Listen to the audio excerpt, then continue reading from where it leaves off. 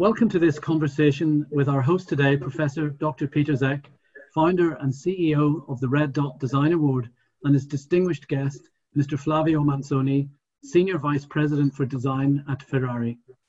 Flavio, you have had the honor in 2019 to have been awarded the distinguished title and accolade of Red Dot Design Team of the Year 2019. And we speak with you at the point of handing over the baton to a new team. And as you know, the Red Dot Design Team of the Year title is unique in that it celebrates not just the one person, but the whole design team. I am Michael Thomson of Design Connect London, and I think it would be good if I offered viewers a brief condensed history of your journey, Flavio, to where you are today. And I think I'm right in saying that you dreamt as a child of a career in the car industry, although I think probably then you were assuming that cars would be flying objects by the start of the new millennium. Anyway, you went and studied architecture in Florence with a major in industrial design, and you moved to Lancia in 1993, and within 3 years, you became the Director of Interiors. Then, in 1999, you moved to Barcelona, where you spent 2 years at Fiat, working, for example, on the Altea and the Leon. And 2001 saw you returning to Lancia as design director and winning with the Lancia Fulvia the European Automotive Design Award in 2003. Yeah. In 2004, as design director for Fiat and Lancia, you brought your talent and magic, for example, to the new Cinquecento, which is known to millions. In 2006, you became Director of Creative Design for Volkswagen Group, with work for the Golf Mark 6, Skoda, Bentley and Bugatti, working alongside the amazing Walter de Silva. And it was in January 2010 that you moved to Ferrari. And since then, you and your team have been continuously evolving the design language of the dream of Ferrari, whilst at the same time building a fully in-house design capability in the new design center at Maranello. And I'm guessing that must have felt a bit like a startup situation.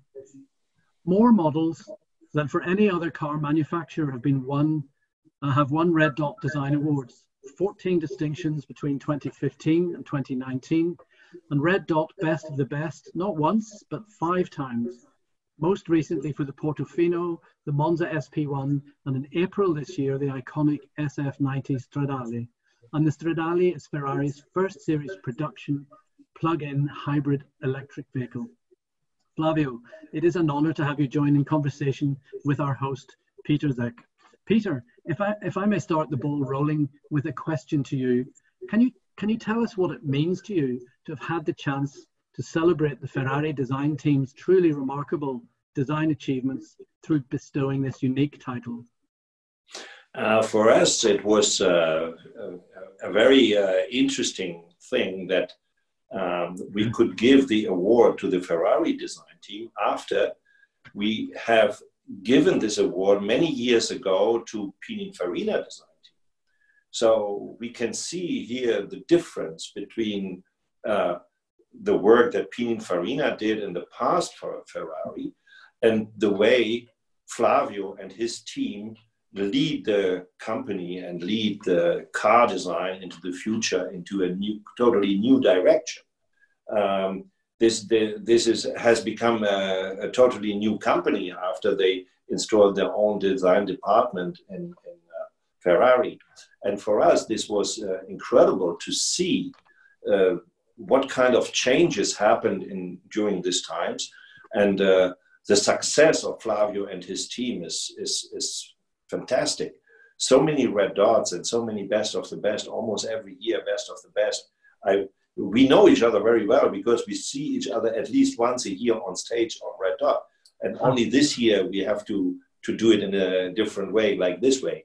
But this is an incredible success, and I think it's fantastic for us to have such a good design team, led by Flavio.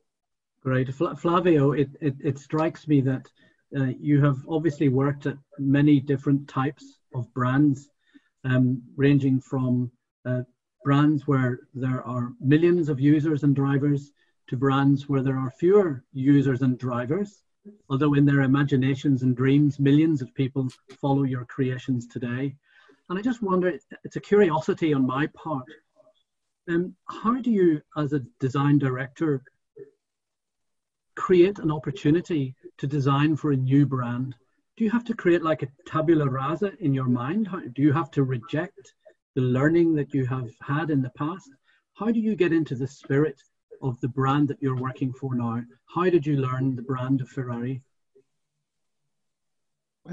My attitude has been always to try to understand the DNA of the brand, first of all, and the formal language that is related to that DNA. So also when I was working in Germany, for example, my attitude was to understand what's the best interpretation of for different brands. Every brand has its own identity, and Ferrari has a very specific identity. At the beginning, not easy to, let's say, to understand exactly let's say, the parameters, I don't know how to say, all the elements of the language. It took more or less 1 year to really understand, to deeply understand the identity of the brand. But my intention was to, first of all, to be respectful towards the tradition, to try not to create, let's say, a break in the history, but evolve the brand into a new direction, very, let's say, modern, very, yeah, modern, contemporary, but still very recognizable. And I think that the beauty of this brand is that we follow the principle that form follows function, not really in the Bauhaus way. So not really a necessary thinking that the form is an automatic consequence of the function or the respect of the function. But instead, we believe that we need an artistic approach. And that's why every Ferrari is different, even though perfectly recognizable, but we don't think that we have to follow a kind of pattern for each model of the range.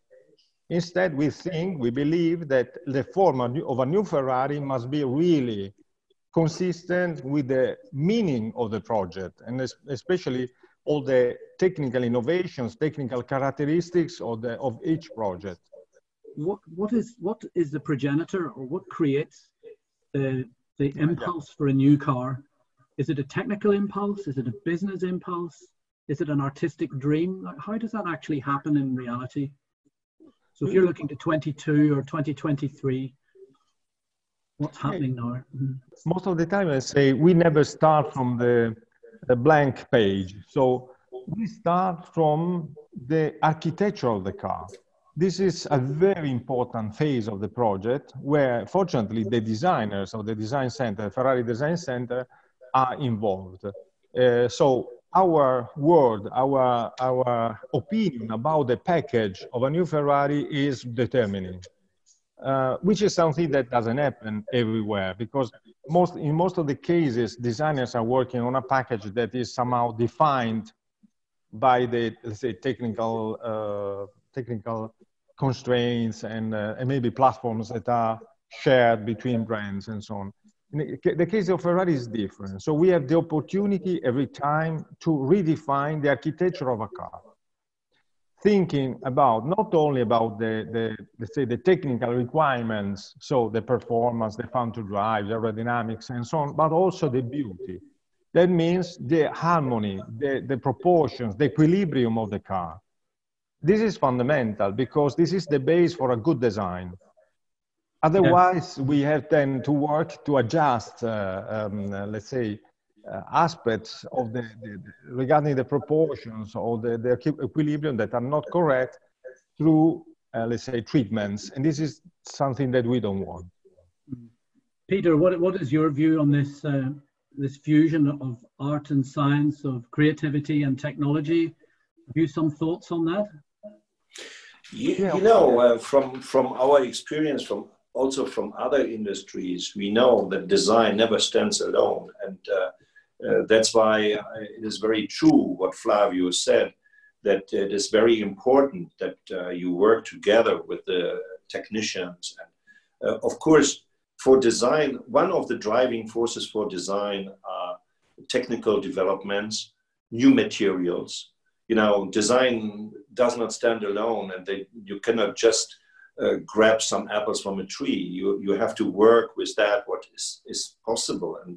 And of course, if you have a very strong partner at your side, very good engineers at your side, and people who are as enthusiastic as the designers are, then the job is much better, much easier to do.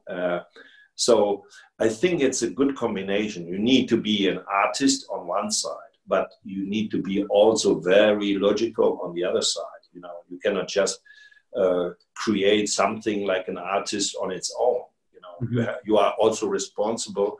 In Ferrari, I guess you are very responsible to the customers. You know, the brand does not belong only to the company and to the designers. The brand belongs sometimes more to the customers and what they expect. So, and this is the tricky business that Flavio and his team, they have to handle with. And okay, finally, also it's a company, and they must make some money, and they must earn and must make a good business. And I don't know whether you know it, Michael, but Ferrari is the most profitable car in the world. And how can it be? It can only be because of the technology and because of the fantastic design of Flavio and his team. Huh? Flavio, thank you, Peter. Flavio, yes. I think that Peter touched a very important point. This combination, I always say that Ferrari is a combination between science and art. So when I was explaining the beginning of a project, I was talking about the rational aspect. So that the way we organize the components and all the elements of a car to be correct from the, let's say, equilibrium, or let's say, harmony point of view. Then there is another important part of our job that is really creative, that is artistic, where we try to interpret the technical needs into a very creative and sculptural way. So this is the way we work, combining rational with emotional and passional aspects. Do you think, Flavio, there might also be a musicianship in design? Musicianship? Like musicianship, the quality of music, of musical composition. Well, I think so. I always believe into, let's say, links between the different arts. Even we are talking about the form of the sound in that case, and not the form, a physical form. I think there are many common characteristics. For example, the harmony of a song is based on the, let's say, on the chords that you create, that are the structure of the song. Probably this is the good way to represent the main pillars of a project, the elements that are giving the general structure to a project. Then there is another part that is, let's say, the interpretation, the expression, all aspects that are linked to the sensibility of each musician and each designer as well. So there are many links that we can find between music and art, between music and design. Flavio, you are, like me, we are enthusiastic fans of Keith Jarrett. And we know that Keith, he has two sides. Sometimes he plays classical music, and there he is bended into the structure. He has to just to replay something. But on the other side, we love his concerts where he is improvisating the music. So my question to you would be, how much improvisation is possible for you if you create a new Ferrari? There is a lot of improvisation, because as soon as let's say, the pillars of a project has been, let's say, defined, then there is the team working together on a common vision, on a common structure. Of course, I have to give the direction of the project, the vision, then everybody in a certain phase of the project is able to make his own interpretation.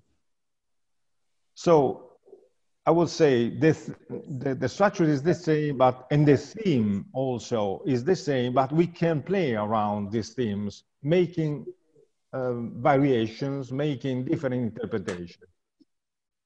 The final, let's say, form of an object is the result of an interaction between the members of the team. And I would say it's similar to a jam session. In a jam session, normally there is a group of musicians that are interpreting a song, for example, a jazz song.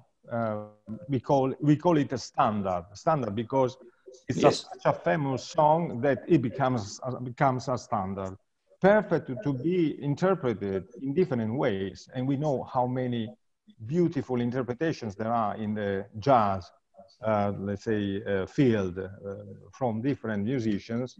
I would say this is similar to our work. Maybe there are also projects like, for example, the one-off projects that are normally based on a technical base, on a platform that is normally a production car, but we make a completely different interpretation of the shape, both interior and exterior. It's a good example of variations or different researches based on the same, let's say, structure, on the same base. Was this, sorry, Peter, go on. Just to add something, you know, you talked about the standards, and I know that Flavio takes very often the old traditional Ferrari models as a kind of influence, or as we could say in musical terms, as a standard, and then you create something totally new out of it with your team. Is that right? Yes, I think sometimes we can, let's say, draw inspiration from elements of the, let's say, classic elements of the tradition. Sometimes we can make quotes of certain details, but it's important the invention is such an important thing. We cannot stay, let's say, too much faithful to the tradition, otherwise we don't invent anything. We must, because normally I consider the tradition of a brand, let's say, its own vocabulary, its own lessico, we say in Italian. So there are characteristic words, characteristic ways of the expression that are belonging to a brand that, let's say, over the years define a specific identity. And this is the aspect, we call it meta language. Yes, we work on the meta language. And the question is how to evolve it, how to reinvent it. The idea of evolving a language is something that comes from outside of the language, but also from inside of it as well. And I wonder how sounds to me like you're more of a conductor of an orchestra or a conductor of a jazz band than perhaps maybe the traditional idea of a leader. And I'm sure there are many design directors or aspiring design directors listening to our talk today. And I just wonder, could you offer some thoughts on what sort of a leader you are and how important leadership has been in creating the in-house design team at Maranello? Well, it's a good question. I don't know if you listen to certain piano concert with the orchestra where the pianist is also the conductor. Yes. I think, and also, of course, the importance of the conductor is not, let's say, guiding. It's not just in front. No, it's the preparation, it's the interpretation, the vision that the conductor wants to give. Then there are conductors that are also belonging to the let's say, group of artists that are performing during the performance. I would say I'm part of the group because I sketch every day. Normally, I don't do that in front of the others when especially in the first phases of the project, where I think it's important to give a vision, a direction, but it's also important to leave freedom, to give freedom to everybody. And otherwise, if I show what I'm sketching, what I'm transferring from my mind, from my imagination to a sheet of paper, I block the creativity. Instead, I think the design process at Ferrari is a pluralistic process, and this is the beauty of such a team. I think there are realities, there are design studios where the leader is very present, and maybe the designer and the other members of the team are more executors. I think this doesn't lead to any good direction, any let's say, I think it's very important to create a situation where the stimuli are continuous and the interaction between designers and all the members of the team are fundamental. But how do you come to the final result of your work? Who says, who gives the last tone, and who says that's it, now it's fine?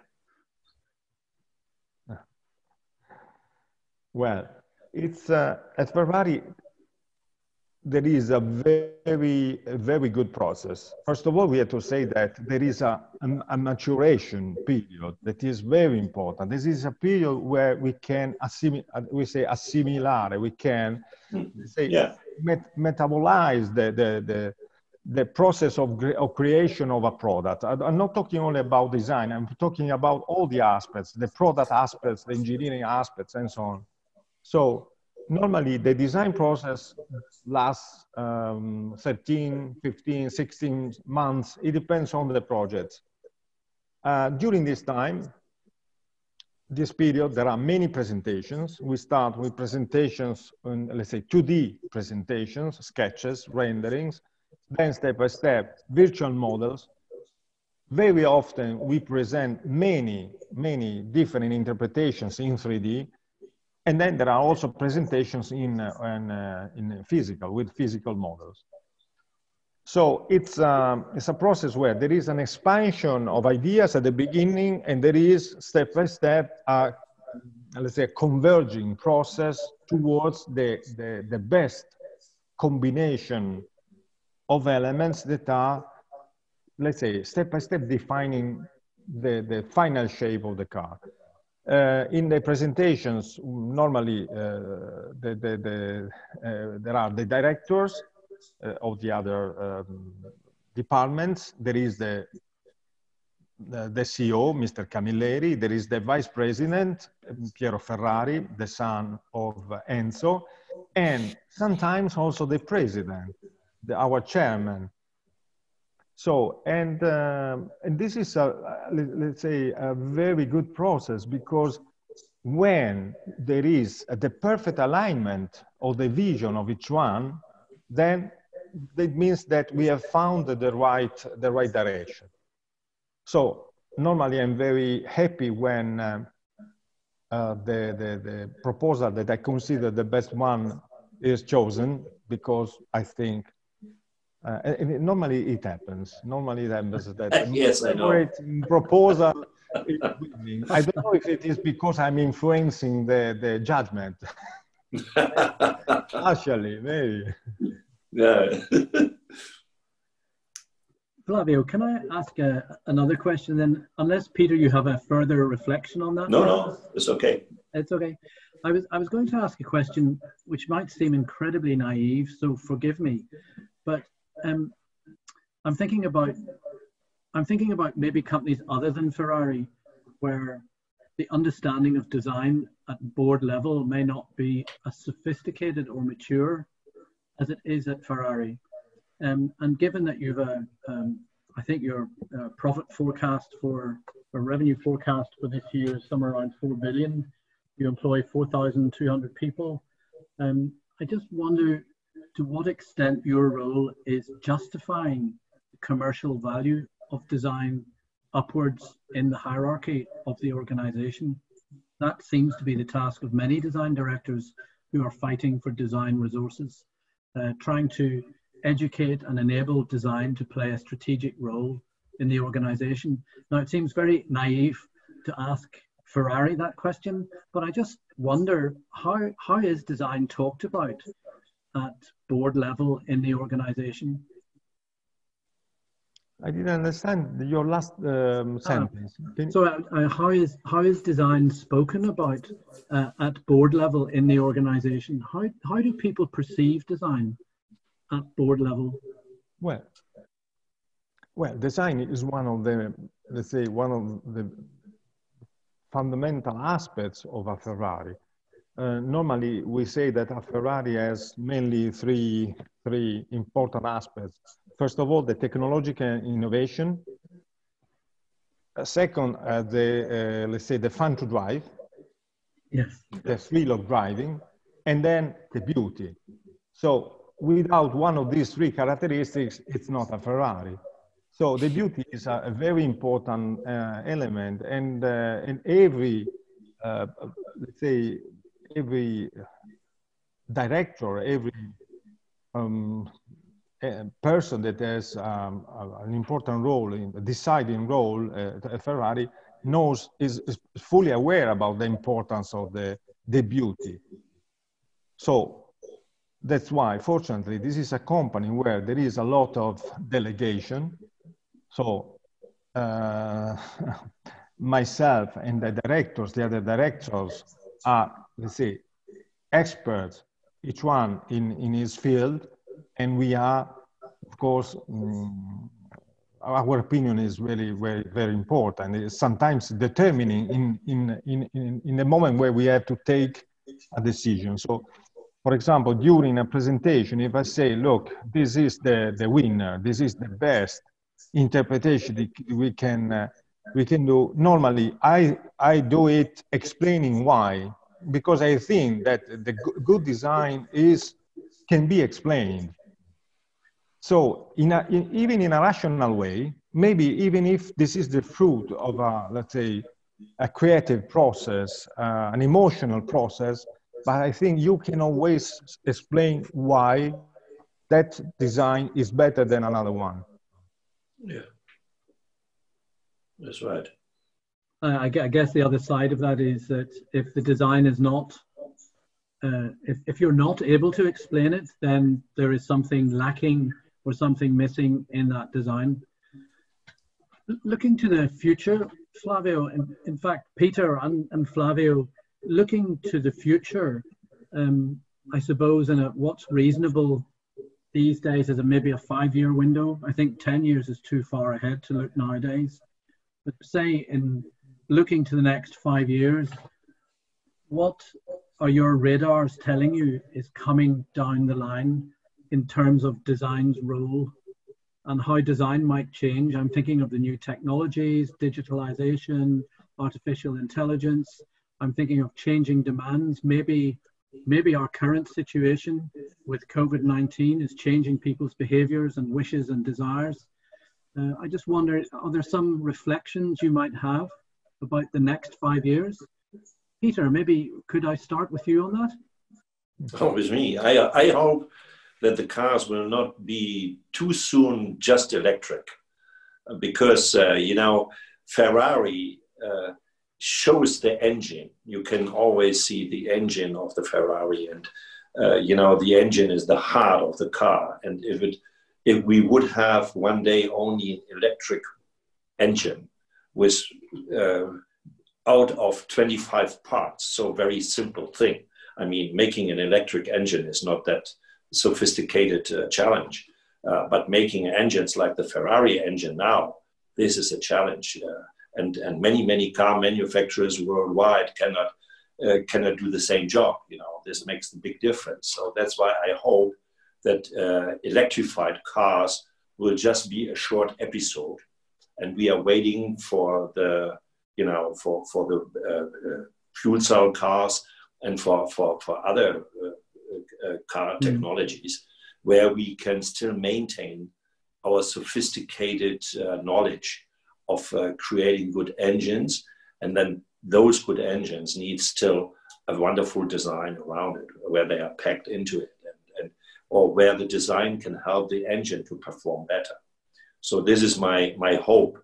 I'm not sure whether this will become a reality, but so far I can see that electricity in the car business is probably not really liked by so many people.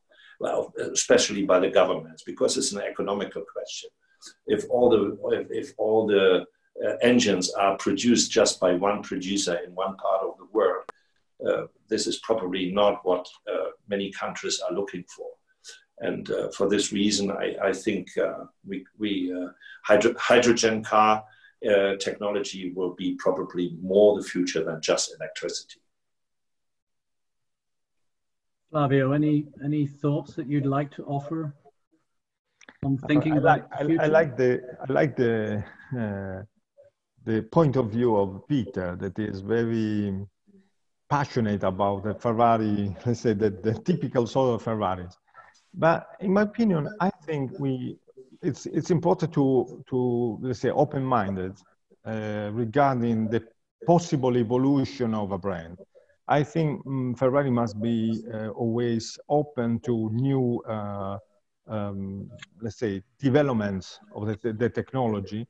And the SF90 Stradale, for example, it's a good example of a car, a Ferrari that is the first hybrid supercar. It's the first Ferrari that can drive, let's say, 25 kilometers in electric mode. So perfectly silent. But I tell you, it's unbelievable when you see the car passing by, and which is silent, and at a certain moment you push the accelerator and you feel the thrill of the Ferrari engine. It's really beautiful. So, but I think that we have an opportunity because every time we have the opportunity to work around a new technology, a new innovation, and technological innovation, we have also the opportunity to be more creative. Normally, I don't know, for example, an example, when the radio changed from the thermoionic valves to the transistors, you remember there was a peak of creativity, and it was fantastic for the design world to interpret new, let's say, to create new forms, also I would say new archetypes. And this should be our role. So the challenge that we are facing now, especially here at the Design Center, is to define a new paradigm of the brand, or at least of certain products. You know that we are working on new hybrid Ferraris, and this is an important challenge for us, especially because we can somehow redefine the architecture and the paradigm of our cars. Do you think that is the role that the Italian design masters of the 60s and 70s took? Was that their approach? I mean, do you think they still have, you know, Achille Castiglione and Zumari? Do you think those people are still relevant today? What they did is relevant? How they worked?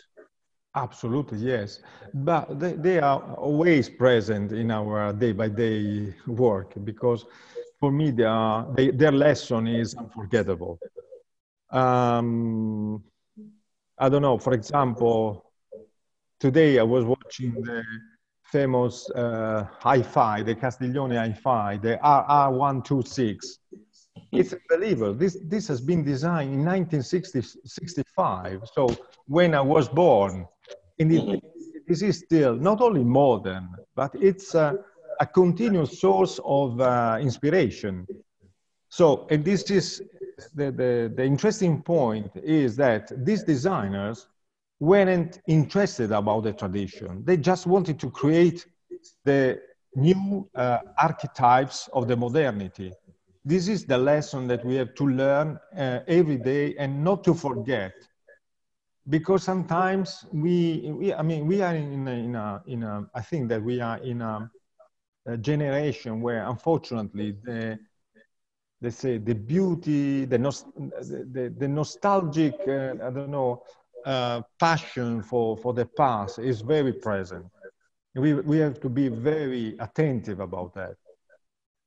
The tradition is important, but innovation and invention are very important as well. Yeah, it's a kind of a symbiosis of tradition and innovation. If you last too long in the tradition, then you get out of date and you are outdated. So then people don't take you serious anymore. But if you are able to make a good combination out of the impact of the tradition and connect it with innovation and new inventions, then you are leading into the future. And I think those designers from the past, they were really visionary. They were passionate about the new opportunities that the world offered to them. And sometimes today, I think younger people take everything so much for granted because everything is already so far developed and very well developed. But to have those good old designers as role models, I think this is very helpful for any creative person. We are at a moment in time, Flavio, where you are handing over the baton of Design Team of the Year to a new team. And I wonder, there are two things I wanted to ask. Can you talk a little bit about why this title might be important to a company like Ferrari? And would you have any advice for whoever the lucky team is that's going to follow on from you in 2020? Well, when we let's say we were informed about this award, I was struck because I didn't expect that. Also because the Ferrari Design Center is quite a new, let's say, a new reality at Ferrari.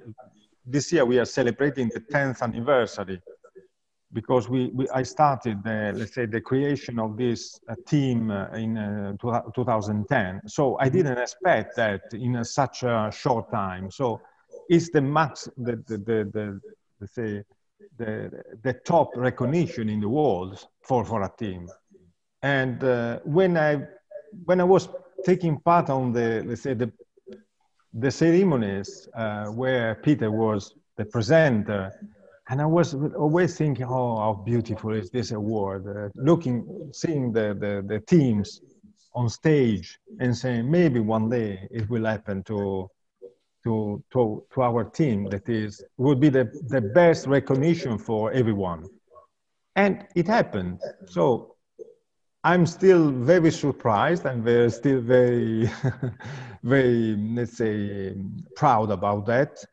And I think, but the recommendation to the winners of this year is, of course, to be proud about this award, but also I think I didn't think so much about the award. I thought I spent my time working on the new challenges, on the new projects, and always thinking that design is a never-ending process of, let's say, of improvement, continuous improvement, and we cannot, let's say, be,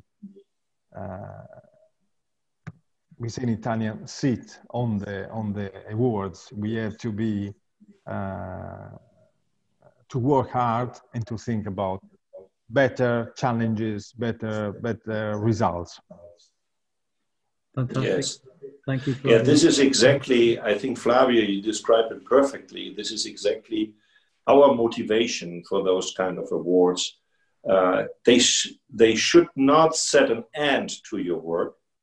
They should inspire you and motivate you to go further and to continue in this way. So this is just a feedback at a very special moment in the career of a design team, where we want to tell you this is the right way to do it. And so we like to encourage the design teams to continue like this. And this makes us proud if the design team after that even gets better and better. And we are still looking for that team that we can give the award twice. This does not happen in the past and until today, but I'm sure it will happen one day that we will have the first team that will receive this award for the second time, because they took their challenge and they went further and made a good job. So I'm happy to hear this from you, Flavio, that you will do that, and I hope the incoming team will do the same. So that makes me really happy. Yeah. Very good, very good. Flavio, I have to ask you, I'm sitting in lockdown in my little Airbnb. I'm not at home in London at the moment because of the COVID, but behind you, you have got a beautiful background, I guess, of leathers for the cars. Is that right? Yes. Is that what's behind you? Yes. I would say, I would like to say that this is my office, but it isn't. This is the tailor-made department. This is very beautiful. Beautiful room where we, let's say, normally we welcome our best clients, the collectors and so on, the clients that wants to make their car very original by using special materials, special colors, liveries, and whatever. Fantastic. Flavio, thank you very much indeed today. Peter, obviously, I think to have a chance to get the two of you to talk together is a great privilege, and I thank both of you very much indeed. Thank you very much. Have a great day, and you did a good job. Thank you, Flavio. Thank you. Bye-bye. Bye. Bye-bye.